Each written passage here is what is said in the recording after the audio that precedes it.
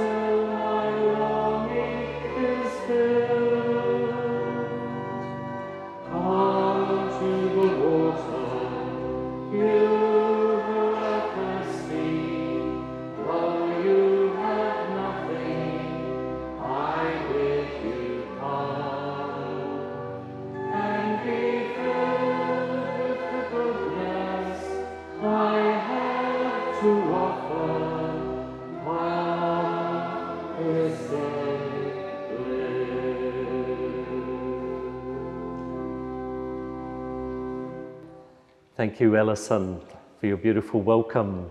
I too acknowledge the many people throughout the country and beyond who are joining us today via Shine TV.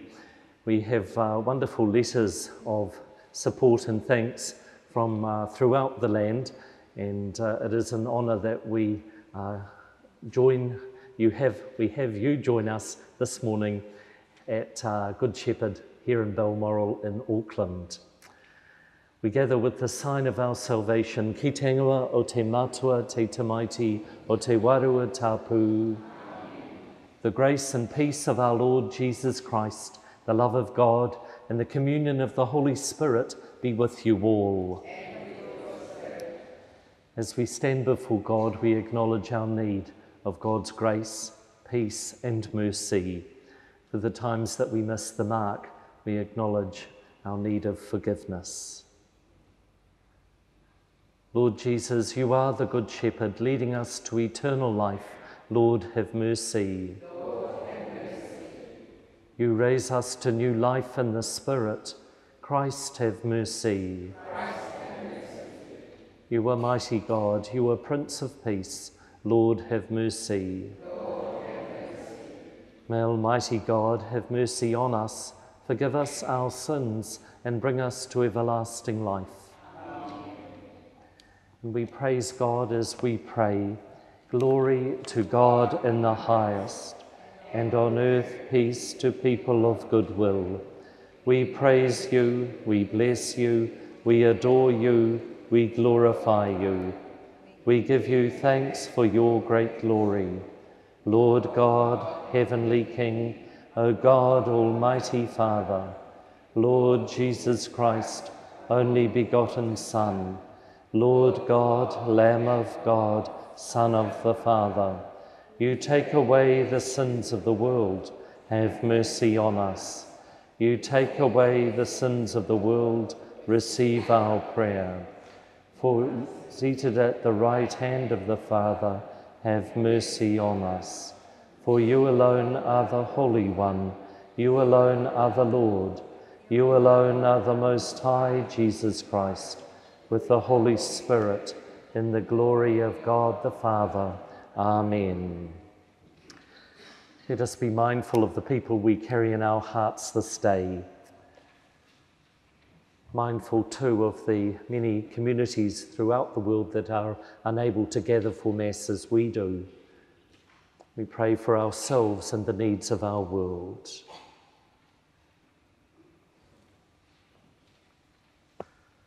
O God, strength of those who hope in you, graciously hear our pleas. And since without you mortal frailty can do nothing, grant us always the help of your grace, that in following your commands we may please you by our resolve and our deeds. For we make our prayer through our Lord Jesus Christ, your Son, he who lives and reigns with you in the unity of the Holy Spirit, God forever and ever. Amen. Let's be seated. I invite our two readers from Good Shepherd School to come forward.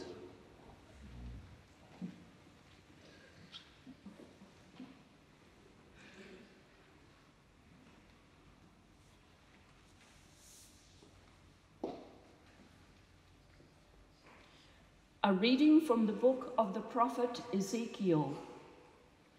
Thus says the Lord God, I myself will take a sprig from the lofty top of a cedar. I will set it out. I will break off a tender one from the topmost of its young twigs. I myself will plant it on a high and lofty mountain. On the mountain height of Israel, I will plant it, in order that it may produce boughs and bear fruit, and become a noble cedar. Under it, every kind of bird will live. In the shade of its branches will nest winged creatures of every kind. All the trees of the field shall know that I am the Lord. I bring low the high tree, I make high the low tree. I dry up the green tree and make the dry tree flourish. I, the Lord, have spoken. I will accomplish it. The word of the Lord. Thanks be to God. Lord, it is good to give thanks to you. Lord, it is good to give thanks to you. It is good to give thanks to the Lord, to sing praises to your name, O Most High, to declare your steadfast love in the morning and your faithfulness by night. Lord, it is good to give thanks to you. The righteous flourish like the palm tree and grow like a cedar in Lebanon. They are planted in the house of the Lord. They flourish in the courts of our God. Lord, it is good to give thanks to you. In old age, they still produce fruit. They are always green and full of sap, showing that the Lord is upright. He is my rock, and there is no unrighteousness in him. Lord, it is good to give thanks to you.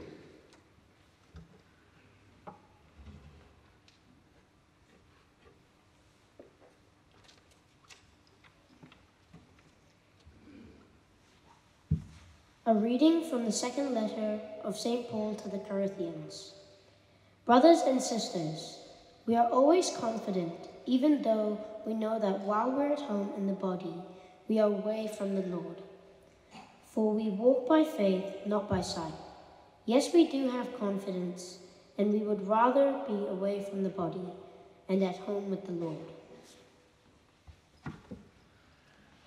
So whether we are at home or away, we make it our aim to please him. For all we must appear before the judgment seat of Christ, so that each may receive recompense for what he or she has done in the body, whether good or evil. The word of the Lord. Thanks be to God.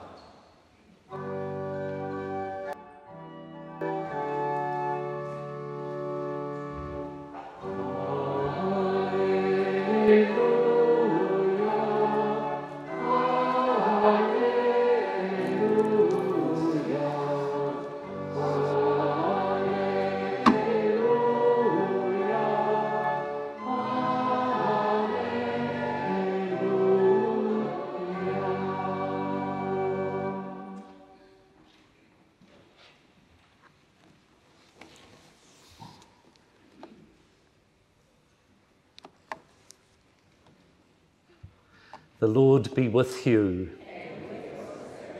A reading from the Holy Gospel according to Mark.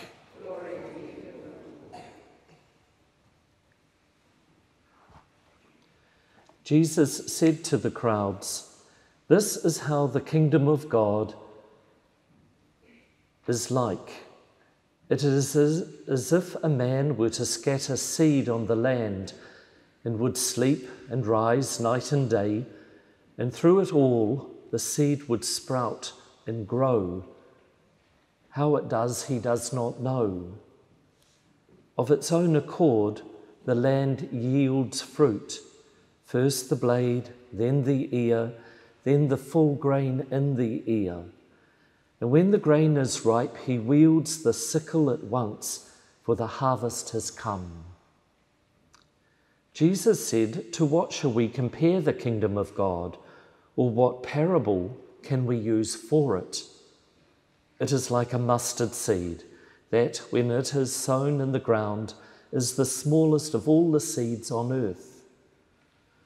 But once it is sown, it springs up and becomes the largest of plants and puts forth large branches so that the birds of the sky can dwell in its shade." With many such parables, Jesus spoke the word to them as they were able to understand it. Without the parables, he did not speak to them, but to his own disciples he explained everything in private. The Gospel of the Lord.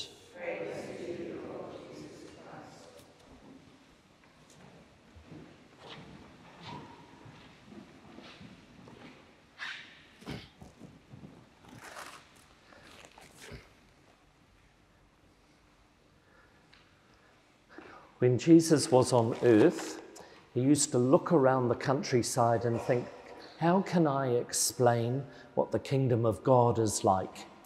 And we hear in the gospel today, he uses the image of a seed, a little mustard seed. And he said, sometimes when you plant a little seed, you've got no idea how big the bush or the tree's going to be. I know at the moment people are looking at planting daffodil bulbs. And while we put them into the cold, hard earth, it's amazing to see in the springtime such beauty emerge. Recently, Kiely, who helps me in the garden, showed me about what happened when he planted something nearly 6 months ago. This is a kumra leaf, and he explained to me that about 6 months ago he peeled off the outer leaves and he planted this sort of sideways in the earth.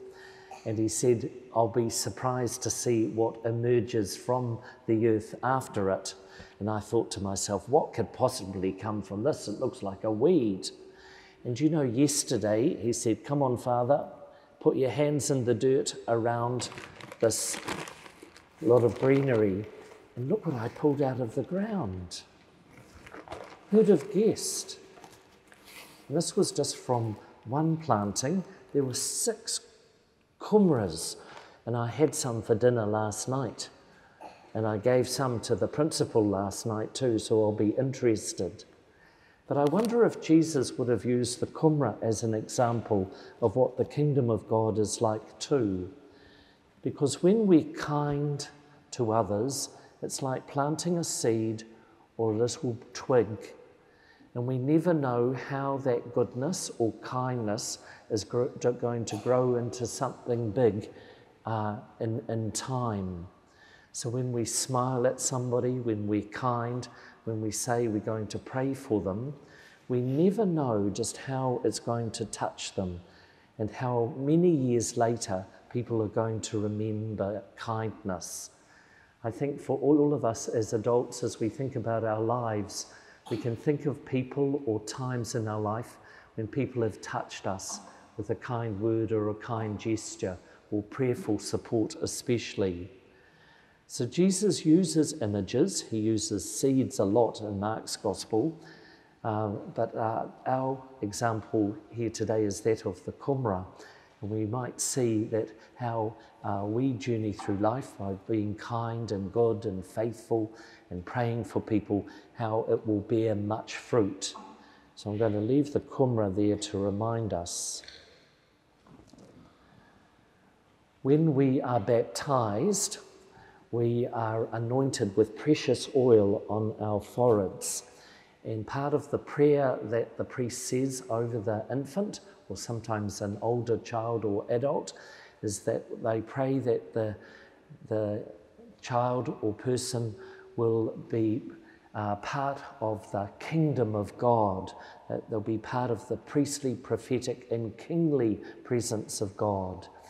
And part of that means that the kingdom of God, the reign of God, is not something that we just look forward to at the end of time, but that we're called to make as much of our here and now as we possibly can. Therein lies a great challenge for all of us. We pray, your kingdom come, your will be done on earth as it is in heaven. So again, we're saying we're not just looking forward to the heavenly experience of God's kingdom, but we are called to make that kingdom part of the here and now.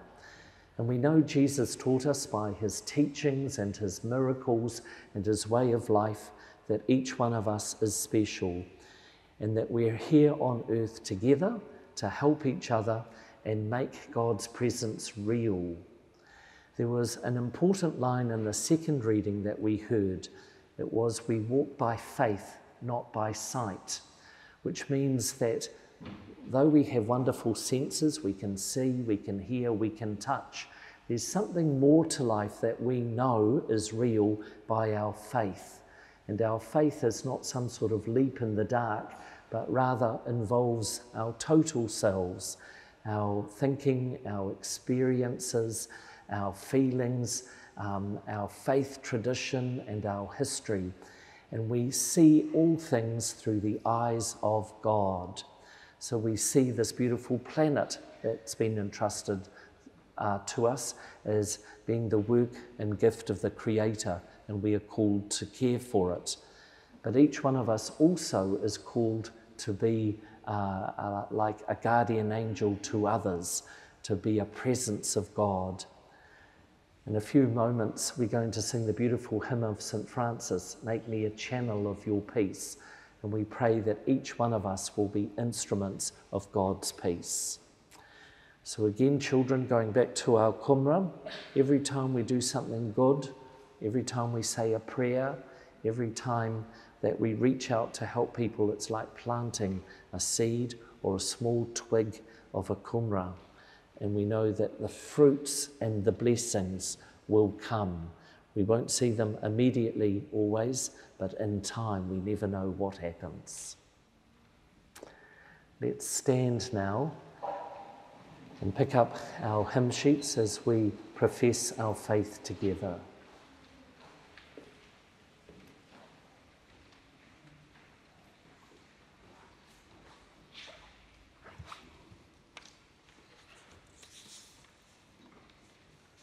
I believe in one God, the Father Almighty, maker of heaven and earth, of all things visible and invisible.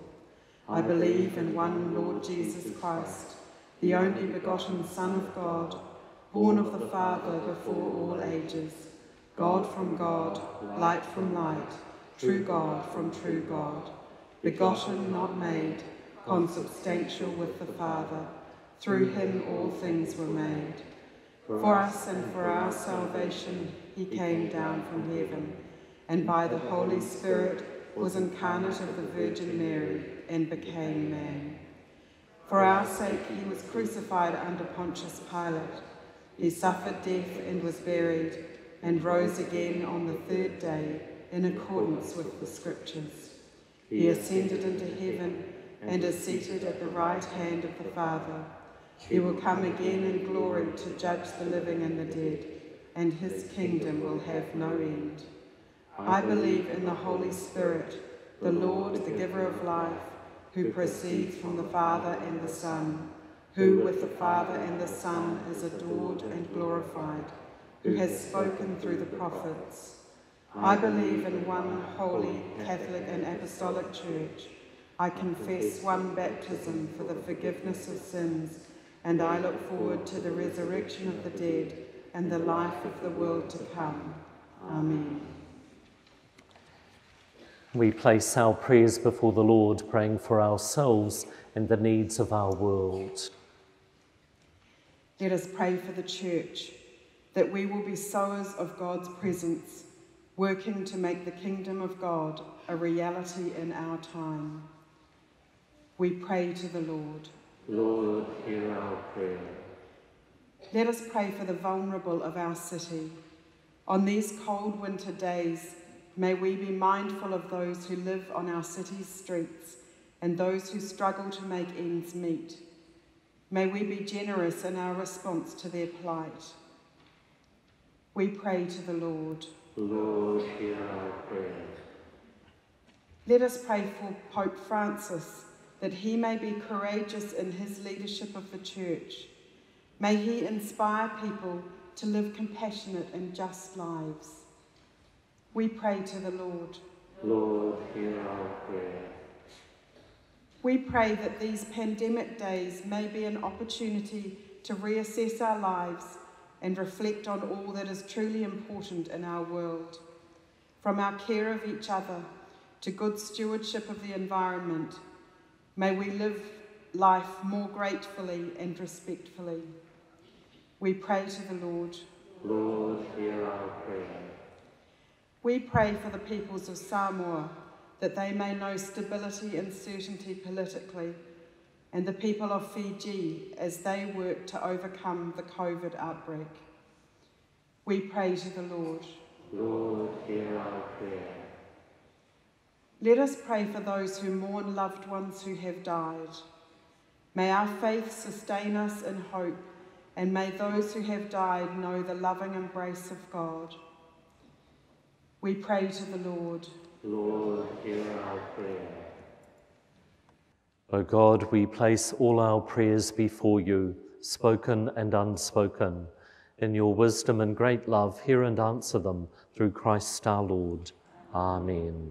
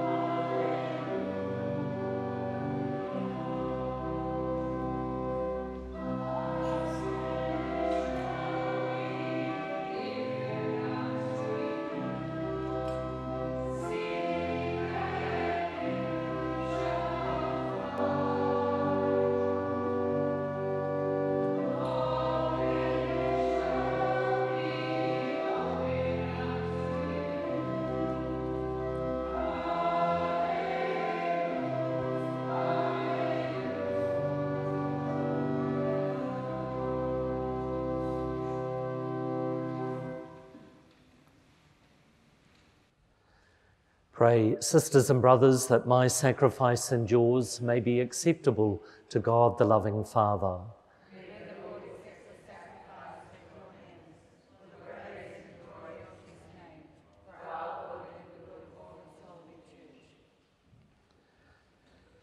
O God, who in the offerings presented here provide for the twofold needs of human nature, nourishing us with food and renewing us with your sacrament, grant, we pray, that the sustenance they provide may not fail us in body or in spirit. We ask this through Christ our Lord. The Lord be with you. Lift up your hearts. Let us give thanks to the Lord our God.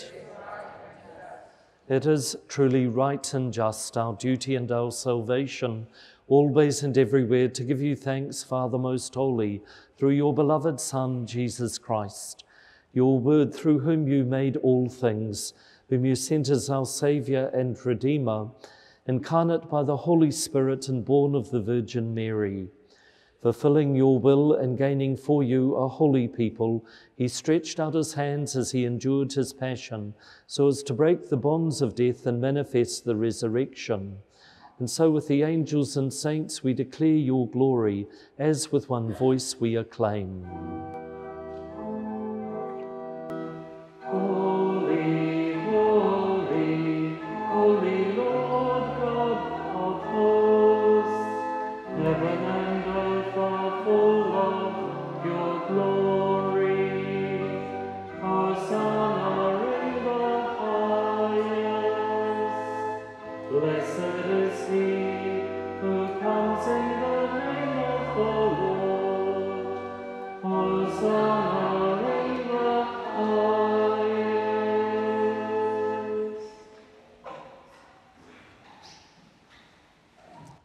You are indeed holy, O Lord, the fount of all holiness. Make holy, therefore, these gifts, we pray, by sending down your Spirit upon them like the dewfall, so that they may become for us the body and blood of our Lord Jesus Christ. At the time he was betrayed and entered willingly into his passion, he took bread and, giving thanks, broke it. He gave it to his disciples and said, "Take this, all of you, and eat of it, for this is my body, which will be given up for you."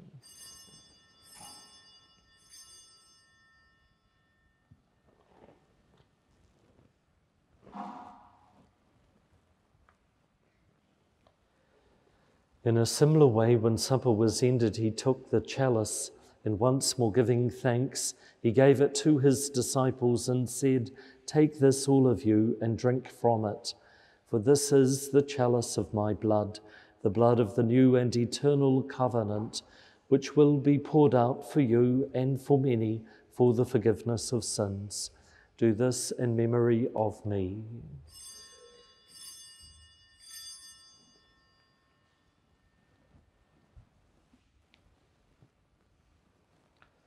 The mystery of faith.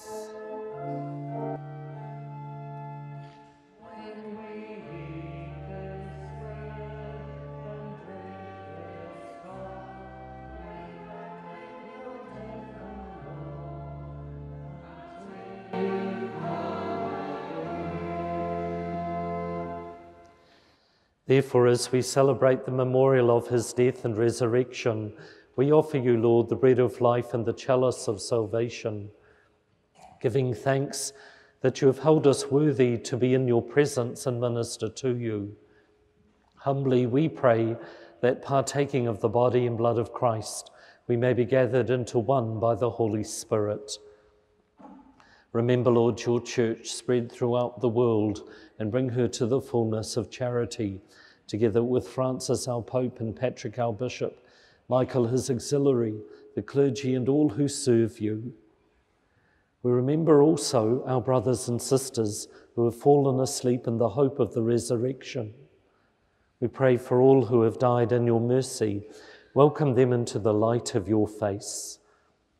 Have mercy on us all, we pray, that with the Blessed Virgin Mary, Mother of God, with blessed Joseph, her spouse, with the blessed apostles, and all the saints who have pleased you throughout the ages, that we may merit to be co-heirs to eternal life, and may praise and glorify you through your Son, Jesus Christ. Through him and with him and in him, O God, Almighty Father, in the unity of the Holy Spirit, all glory and honor is yours forever and ever. Amen. Amen.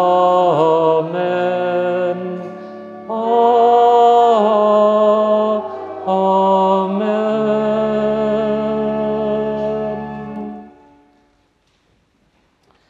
Let us stand. And children, you might like to open your hands up like this, very ancient way of praying, as we pray the prayer of Jesus. Our Father, who art in heaven, hallowed be thy name. Thy kingdom come, thy will be done on earth as it is in heaven. Give us this day our daily bread, and forgive us our trespasses, as we forgive those who trespass against us. And lead us not into temptation, but deliver us from evil. Deliver us, Lord, we pray, from every evil, and graciously grant peace in our days, that by the help of your mercy we may be always free from sin and safe from all distress, as we await the blessed hope and the coming of our Saviour, Jesus Christ.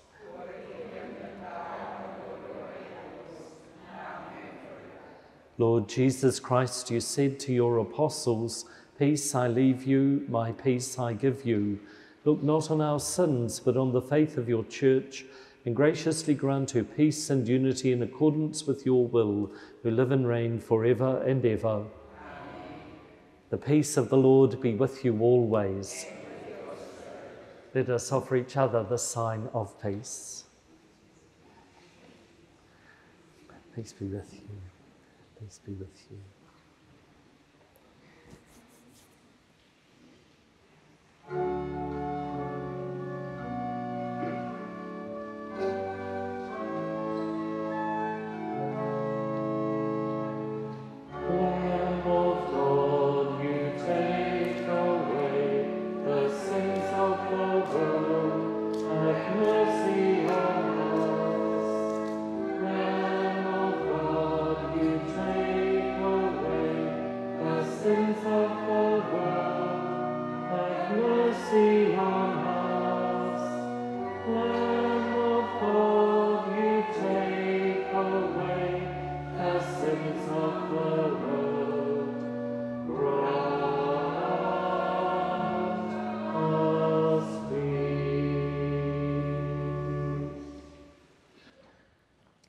Behold the Lamb of God, behold him who takes away the sins of the world.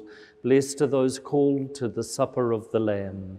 Lord, I'm not worthy that you should enter under my roof, but only say the word, and my soul shall be healed.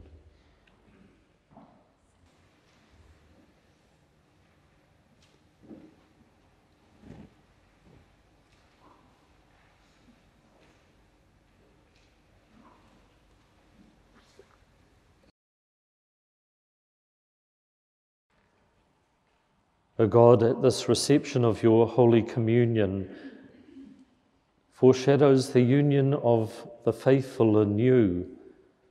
So may it bring about unity in your church. We ask this through Christ our Lord.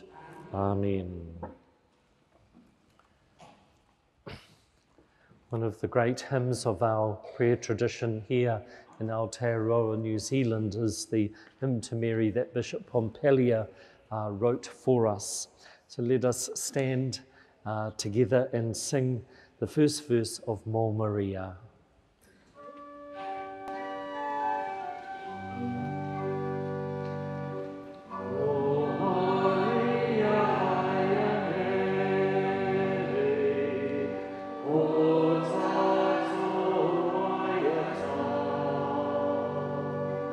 Amen.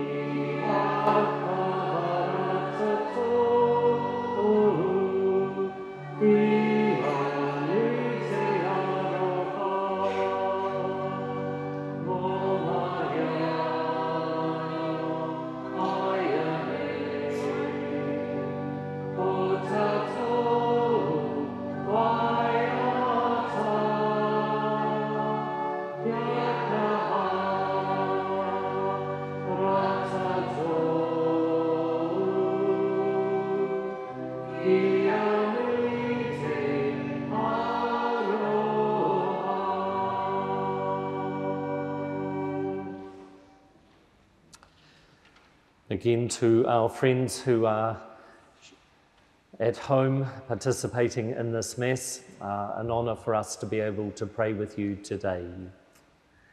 The Lord be with you.